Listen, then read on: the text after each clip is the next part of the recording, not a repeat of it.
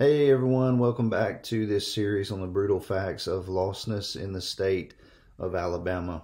Alabama is seen by most everyone you talk to be a part of the Bible Belt, meaning that, hey, everybody's a Christian, right? Everybody knows Jesus, everybody's following Jesus, everybody goes to church.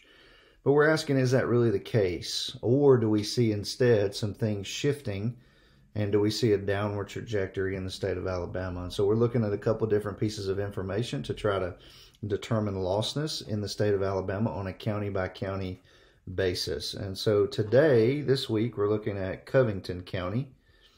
And Covington County, the population there is 37,049. So we're seeing, like, time and time again, Alabama's a pretty rural place, right? I tell friends in some other cities the population of some of our counties, and they're like, that's the whole county? I'm like, yep, that's the whole county. So kind of a rural population in Alabama. So per the census data, 37,000 people live in Covington County, somewhere around there.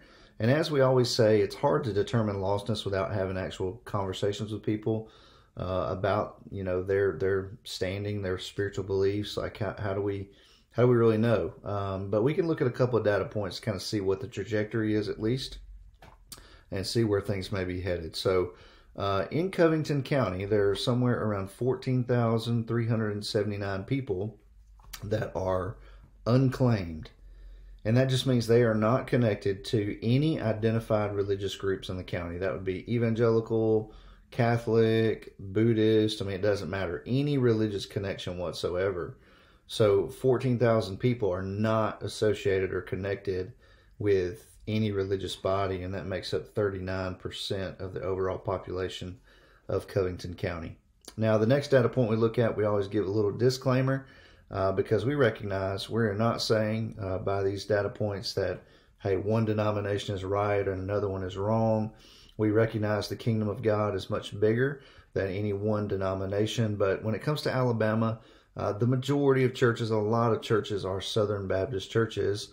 And Southern Baptist churches track usually their attendance and membership and baptisms and a whole lot of other data points. And we have access to that through the annual church profile data.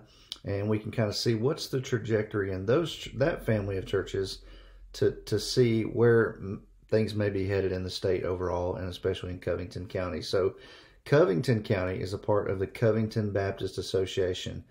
And in the last 5 years, there's been a reported 41% decline in baptisms among the churches of the Covington Baptist Association. And there's been a 32% decline in worship attendance. And so we keep seeing a similar trend every week in different counties. Other than just a few exceptions, all of the data points have been decline.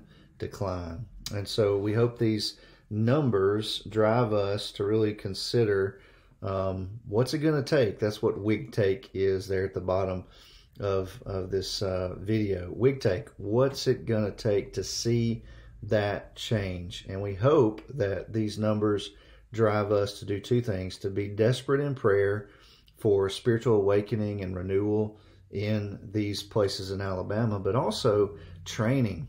That if you live, especially in Covington County, and you say, yeah, I'm a follower of Jesus, but you don't feel comfortable sharing Jesus, and you really like, man, I don't make disciples, I don't know how to do that, then we would love to train you. We'd love to come to a training in your area and help you know what it looks like to be a disciple that makes disciples. So if you live in Covington County or anywhere else in the state of Alabama and you say, hey, I want to be trained, then let us know. We can get you connected to people close to your area that can help you with a training, or we can come and do a training.